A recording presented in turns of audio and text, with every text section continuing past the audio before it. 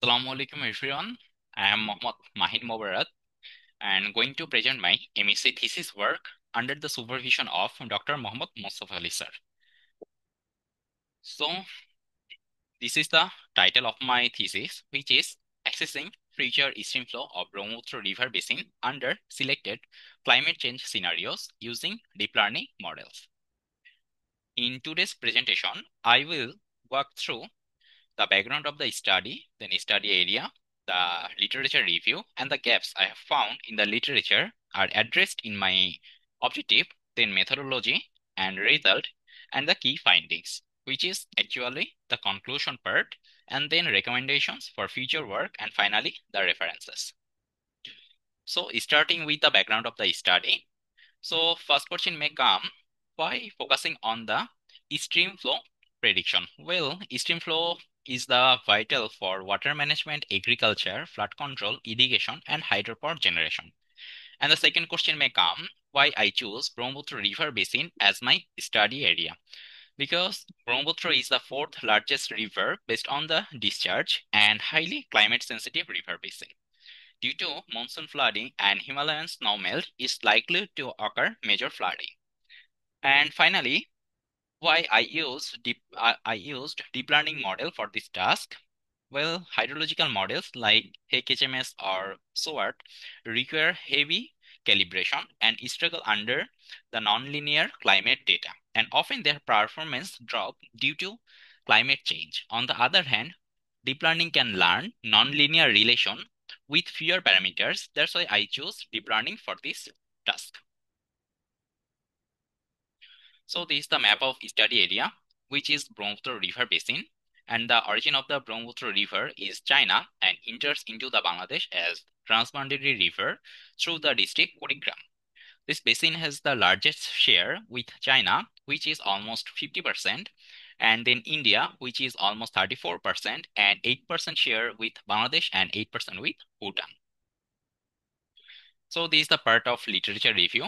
Hawk et al. Developed HMS model for Brahmaputra River Basin and projected 61% increase in mean annual flow by 2080 period. While Alom et al. Developed SWOT model for this basin and found similar increase in discharge by the year 2100.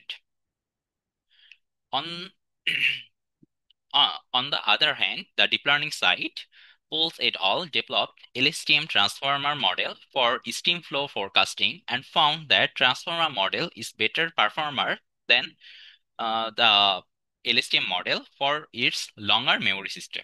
Again, Shahriar developed three deep learning models for stream flow prediction, which are CNN LSTM and CNN LSTM, and found CNN LSTM performs best. So the gaps I have found in the literature, which are machine learning is underused in this basin, and the few machine learning models are developed for only short-term prediction like 1 day to 1 month or maximum for 1 year. Again, most of those machine learning models do not incorporate the climate change due to the short-term prediction. And often their inputs are mainly discharge only. And again, there is no study where machine learning results are compared with hydrological model result.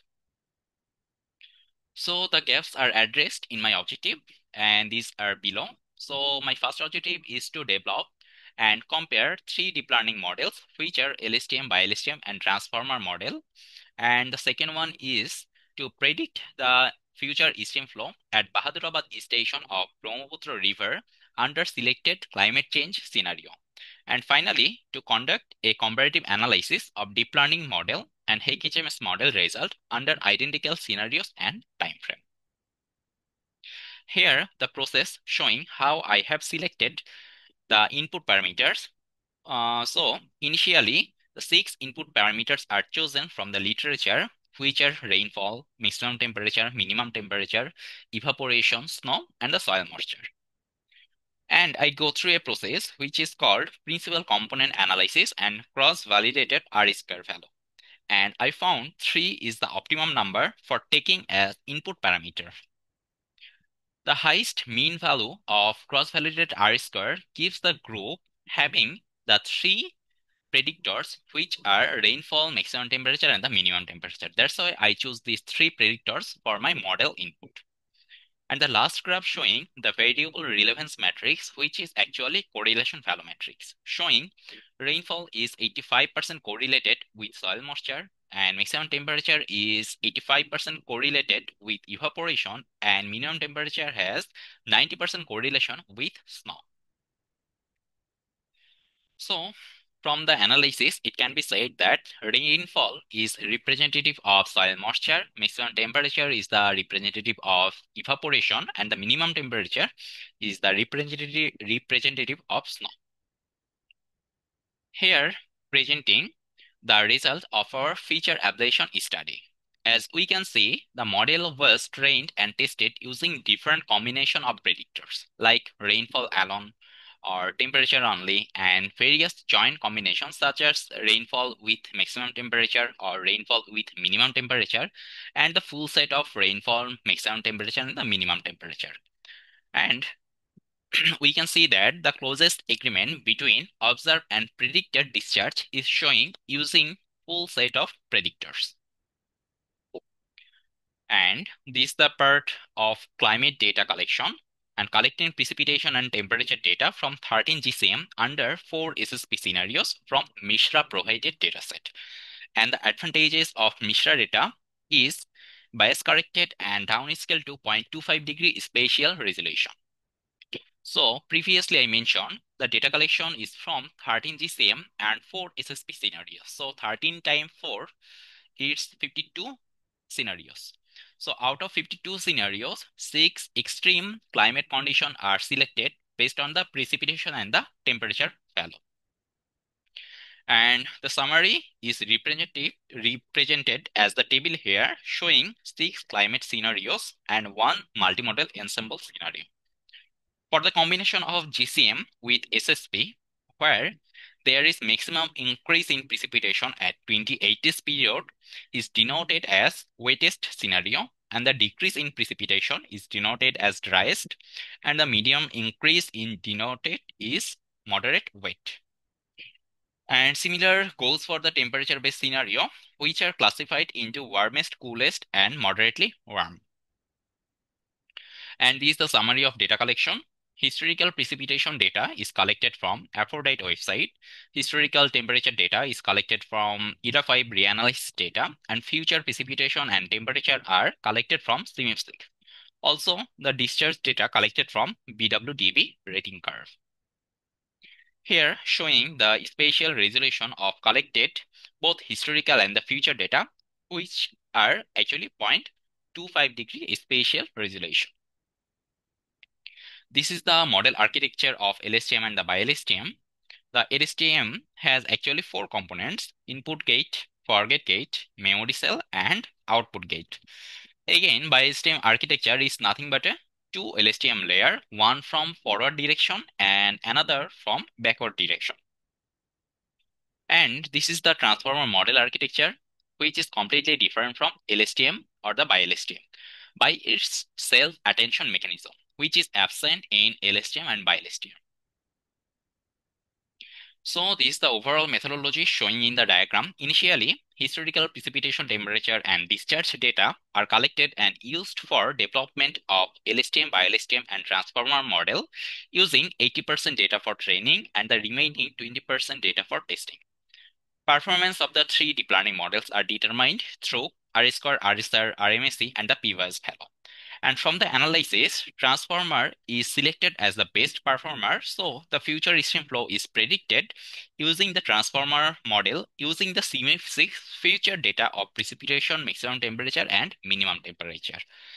And finally, the future Streamflow is determined under 6 climate scenarios, which I have mentioned earlier, and also for multimodal ensemble scenario for the time periods of 2030s, 2050s, and 2080s. And finally, these results are compared with the HMS model, which is already exist. Here, showing the multiple lag length are tested and found 14 days hits a good balance with lower p-bias and RMSE value, and also NEC value is 0.942, which is very close to 1.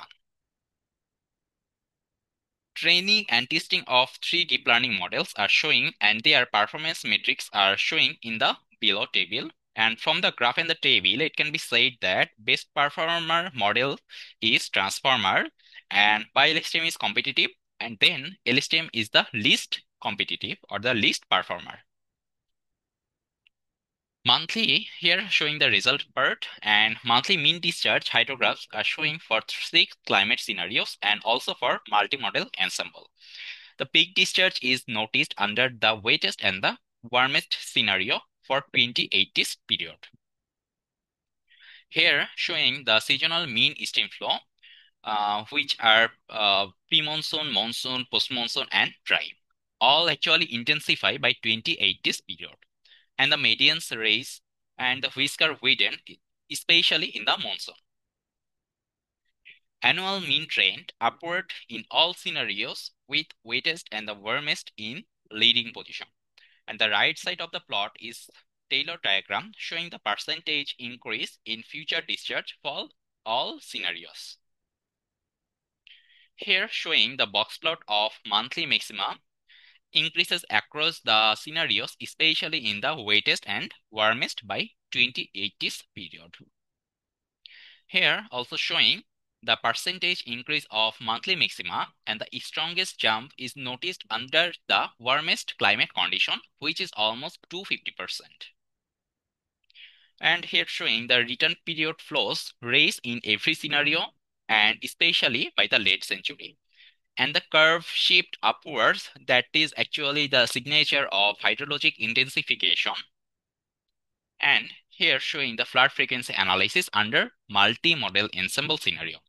And we can see in the table that 100-year floods is expected to rise by more than 30% at the end of the century.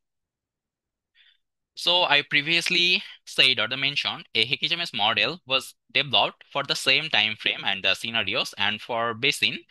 And now a comparison is conducted between two results from deep learning and HKMS.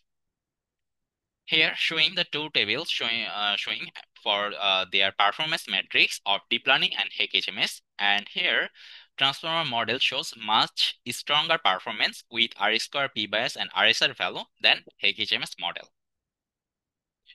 And these are the monthly mean discharge comparison from transformer and HKMS model. And the hydrograph shape and the flow magnitude are also very similar from the two results. In all the scenarios, hydrological model little bit underpredicts the discharge. And the same hydrograph under the multimodal ensemble scenario showing almost the similar trend.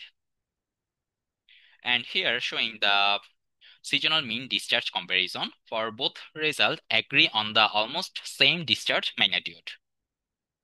And similar plot for multimodal ensemble scenario showing the similar trend. And for annual mean discharge comparison by 2080s, the deep learning yields 27 to 30,000 cubic meter per second, while the HMS yield 24 to 26,000 cubic meter per second, and the central message is almost consistent.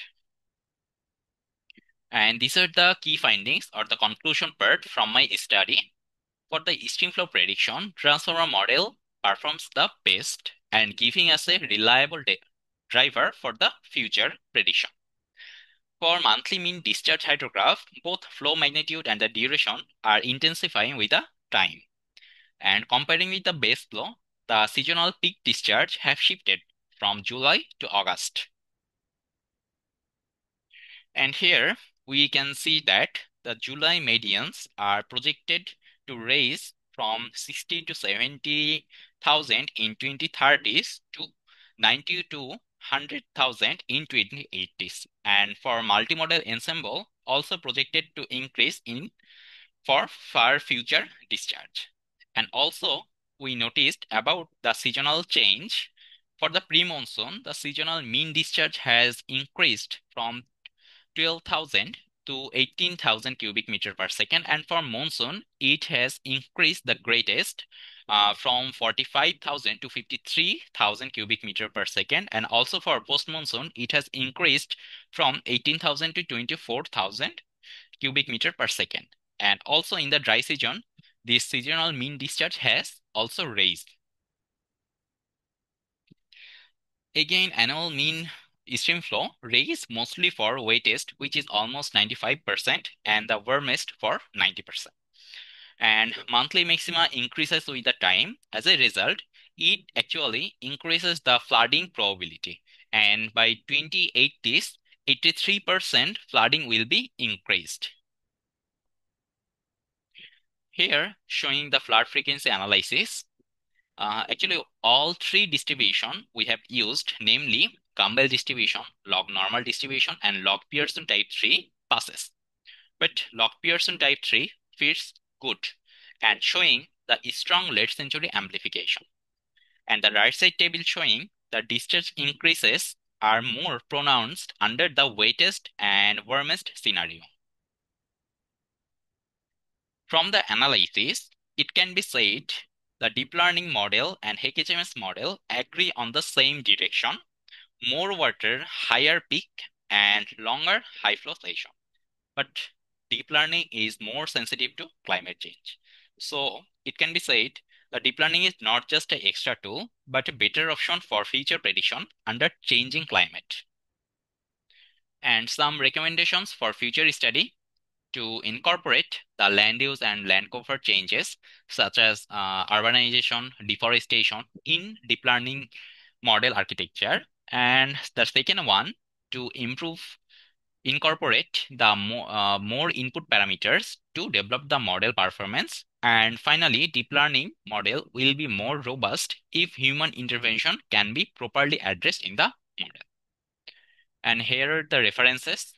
And thank you, everyone.